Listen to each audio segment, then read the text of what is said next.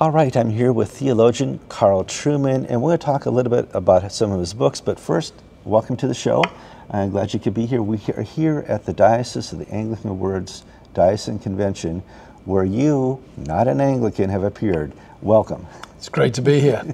Now, you're here because you've written a couple new books that are really interesting, and I got to read over the last week, and it'd be fun to talk about. But in as such, your books cover topics about what's going on in today's age, the age of self, the age of id for better purposes, and I really want to talk about something like that. How did you get into this idea that somebody needs to put this in book form? Yeah, it's a long story. I was a pastor at the time when I started to think about the book, so I was facing certain pastoral questions, particularly about why young people think very differently about issues of sex and gender to people of my generation. I was also caught up in something of a conflict over transgender bathroom policy in the local school district where I was living. And thirdly, and perhaps most irrelevant of all, is I was looking for something new to write on. I'm a Reformation academic by background. I'd been teaching and writing on Reformation for nearly 30 years at that point. So when a new topic came up, interested me, and I focused the work really initially on why is it that the question or the statement, I'm a woman trapped in a man's body, has become plausible, not just to people attending queer theory, postdoctoral seminars, but to ordinary men and women in the street. Well, it's not the first time this type of thought has occurred to man. I think, therefore I am. You know. Yeah, no, that's a good question. I think one of the things that we need to do with something like the transgender question is realize it doesn't emerge out of nowhere, that it emerges out, particularly out of the last 300, 400, 500 years of Western culture, where we have placed an increasing emphasis and granted a greater and greater authority to inner feelings. Human beings have always had inner feelings. Sure. You read the Psalms, you read the Iliad, you read the Odyssey, you read ancient poetry. Human beings have always felt things. One of the significant shifts of the last couple of hundred years, though, is that we've begun to grant more and more decisive significance to those feelings. We've made them facts. Yeah. Okay, my second year in college, I took an abnormal psychology class, Dr. Graff. And Dr. Graff had me on the first day, had all students write on the first page, feelings are not facts. And then we had a good semester of learning about abnormal psychology, and then the last page he had me write the same thing. Yeah. And I think now we've lost that understanding. Yeah. You know, feelings change, and facts usually don't change as much as feelings do. Yeah, yeah. And we've lost that ability to say, well, today I feel like a man, tomorrow I feel like a canary. You need to affirm both of those. Yeah, yeah. Yeah, and part of that, of course, is we have this cult of personal happiness now, where we tend to identify personal happiness as me feeling good about myself. And anything that gets in the way of me feeling that way is therefore problematic. We still thankfully ascribe some limits to that. You know, the serial killer who feels happy because they kill people, we find that unacceptable. But as long as we think that our happiness is not impinging on the happiness of other people, then everything's okay.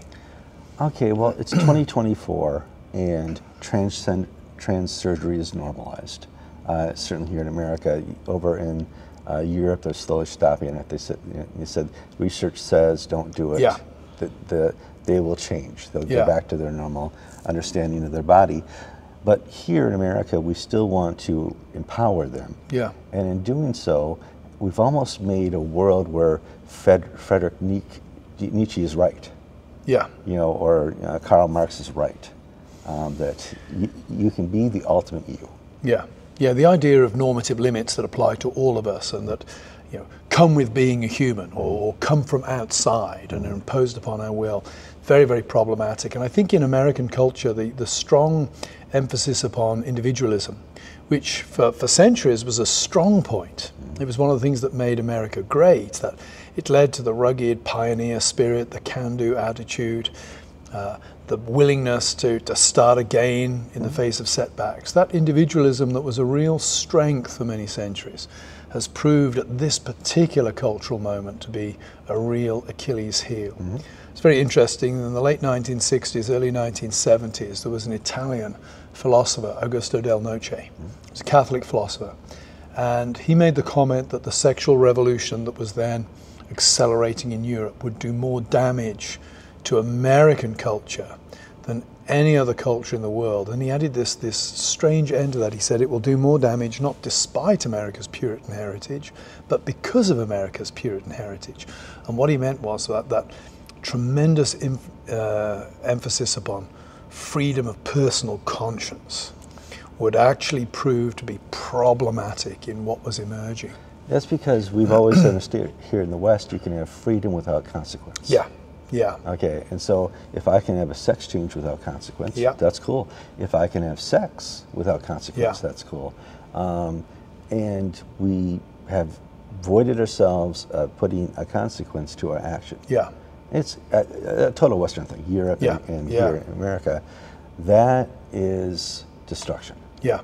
And it's very technologically enabled as well, because we think that way, again, because of one of the great strengths of the West has been technological innovations. It paved the way for the Industrial Revolution, created more wealth and a higher standard of living than anybody else has ever experienced on the face of the earth.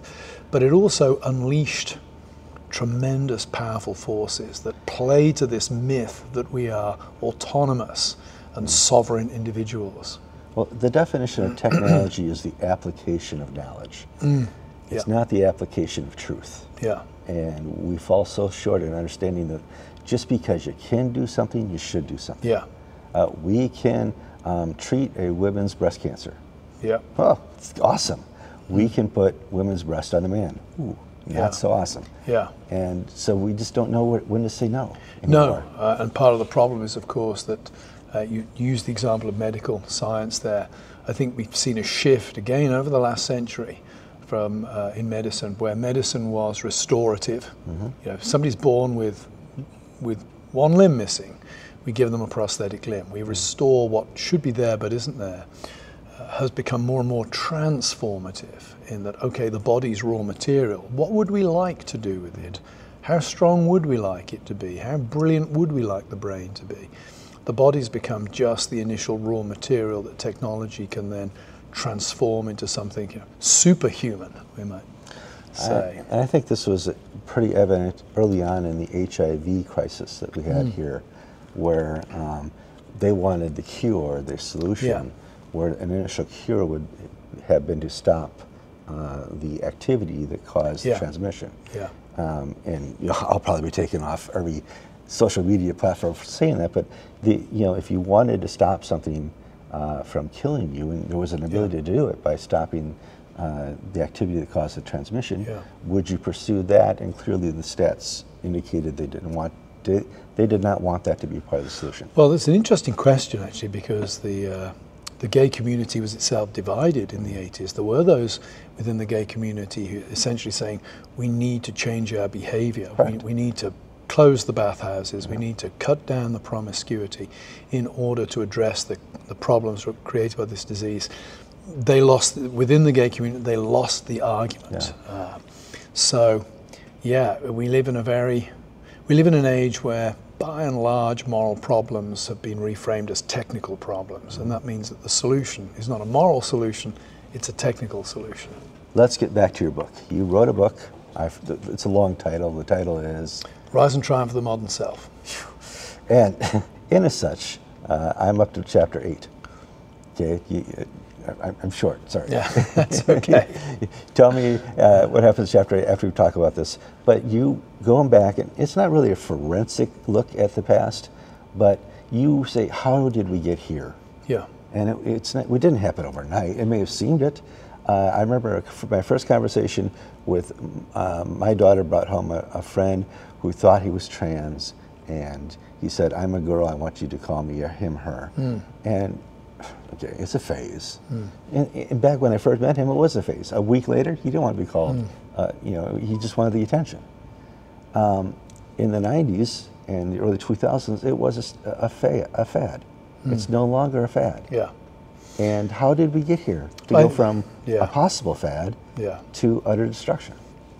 I think there are a couple of things. One, the role of social media is very interesting, and you can see this. You know, where does the trans issue really explode as a big issue? It's around about 2015, which is around about the same time that social media is becoming a thing. So there's definite social contagion dimension to it. I think there's it's not unrelated to the weakening of traditional institutions. You know, people like to belong, and being trans becomes a way of belonging. It is, yeah. Thirdly, I think that one of the things that caught me completely off guard was that the trans issue has become predominantly an issue affecting young teenage girls who think they're boys. Growing up, the only trans people I'd ever met were guys who thought they were women. Sure, absolutely. It's now a young teenage girl phenomenon. I think the issue there, of course, is, well, it's not unusual for young teenage women to be very uncomfortable in their own bodies. We saw it in the 80s and 90s with anorexia and bulimia. The difference between then and now is this. Now we have, then everybody, medical establishment and government, saw that anorexia and bulimia were bad. Now we have governments whose approach to policy has been profoundly shaped by powerful lobby groups. And that means that we are pathologizing in the wrong ways this, in what should be in some ways a fairly routine sort of body dysmorphia that the young girl will grow out of. It's been made a political cause, it's been pathologized, and the government and the medical establishment are all on the wrong side of the issue. I think they ended up on the wrong side of the issue because of cancel culture. Yeah. They would stand up and say, wait a minute, oh, you're out of here. I don't think we should, no, you're out of here. Yeah. And that cancel culture stopped scientists, medical people, and Christians from speaking up. It stifled debate that and, needed to take place. So we lost probably 12 years of good argument. Yeah. And that leaves us a dozen years behind. Is that something we can catch up on? I think so. I mean, you alluded to Europe. There's some very significant moves coming in Europe. They're indicating that, again, we need to distinguish different types of gender dysphoria, but I think the rapid onset gender dysphoria, that which affects young teenagers. The 12-year-old girl. I think a consensus is emerging in many significant parts of Europe that is, the treatment for that by hormones, surgery, that's bogus. It's bogus stuff. That will come here because at some point somebody is going to be detransitioning and they're going to sue the doctors, the pharmaceutical companies, maybe even their own parents. And there are scientific reports emerging in Europe now which will be useful in those legal challenges. So I think the craze as we see it now will be considerably diminished in the next decade, probably as a result of legal actions. For those who are suffering from a more long-standing form of gender dysphoria, I think we need to think about ways of long-term care and support and help for those people that don't involve traumatic and dramatic surgeries and treatments, but do involve acknowledging the pain being felt by these people is very, very real. It's very long-standing. It's not something that's just going to go away tomorrow. Particularly, how do we as a church gather around and support such people as they move towards their true identity? Yeah, I mean, we have churches now that are just barely letting people with tattoos in. Yeah. We're not really accepting the things that are strange to us. And to find a person in your pew now who changed their sexual body is looking for help. Yeah. What does the church do? Yeah. You're screwed. That's not the answer. And it's everybody's on a steep learning curve here because it's happened so quickly and it is such a devastating and dramatic thing. I think we have to bear with each other patiently on this because some things are going to be tried in the church that aren't right and don't work, but we don't know that at the time. Yeah, I think the greatest thing is we found a cult here in culture.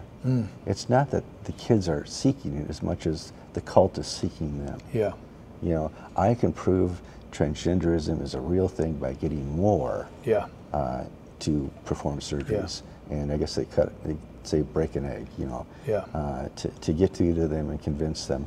The transgender people that I've spoken to in very honest relationship, what made you convince you that you were transgendered? And they would say transgender voices convinced me. Yeah. Yeah.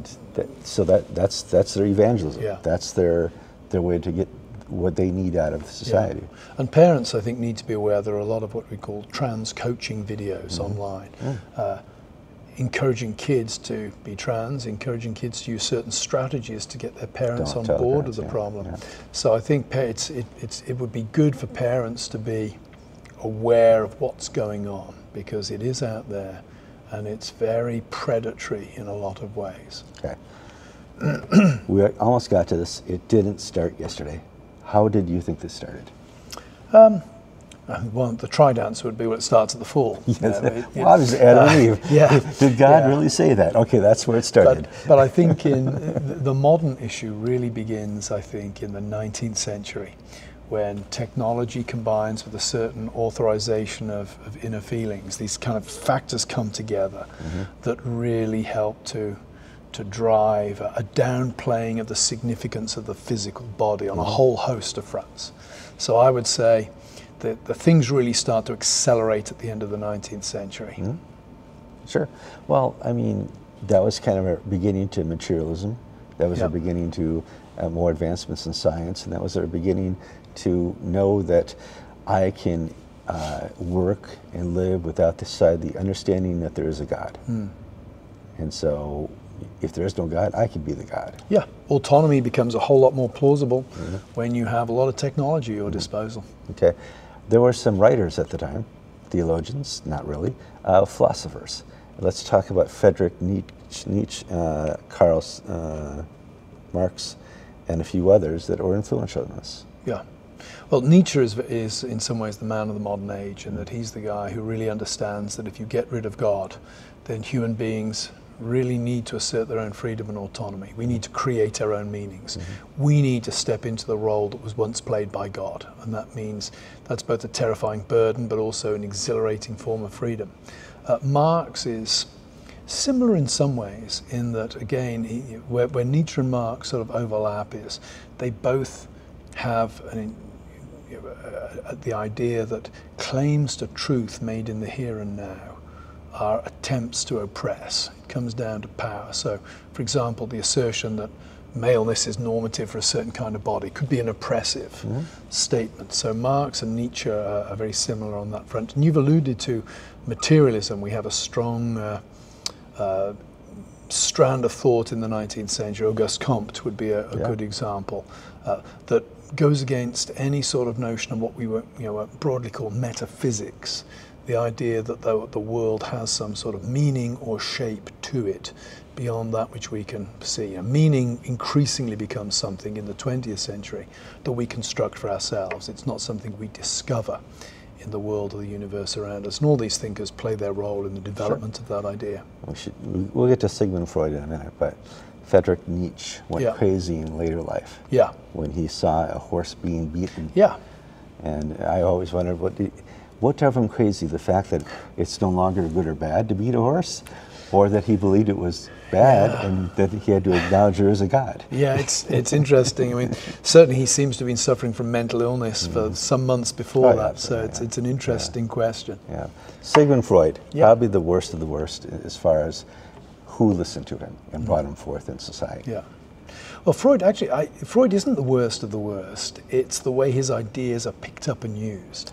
And sure. And that Freud thinks that human beings are fundamentally defined by our sexual desires. But where he goes with that is that means that sexual codes, the things that restrict our expressions of those desires, are very important for maintaining civilization. What happens to Freud is that, if you may put it at a popular level, the first part is grasped, the idea that, we are fundamentally sexual beings, and to be truly authentic, we need to express those sexual feelings in action. That's grasped, but the idea that the sexual codes we have are good things, that's effectively abandoned. Intellectually, it's a number of Marxist thinkers who do that, but in the broader culture, I think pop culture does that. Movies, sitcoms, soap operas all present this idea that to be a fulfilled human being means having an active, fulfilling sex life. And it's very Freudian and plays very much into the kind of revolutionary sexual times in which we now live. Sure, innuendo. All right, so you tell me what happens after page or chapter 8 now. do you have hope for us? Yeah, I do. I think the church is the source of hope in this. In that, if the problem is that society has lost its vision intellectually and practically of what it means to be a human being, the community where that can be embodied and enacted and displayed to the world is the church community. And you might say, well, that sounds like a rather simplistic, naive approach. Well, two things. One, we know that there are supernatural promises attached to the church. So it's not a matter of technique. It's actually a matter of supernatural promise. And secondly, if you understand how the church in the 1st and 2nd century came to sort of overrun the empire just 200 years later, the Roman Empire 200 years later, you'll realize it was precisely through the church being the church that occurred. Yes, we hope. Yeah. I do want to thank you for your time. It's been a pleasure.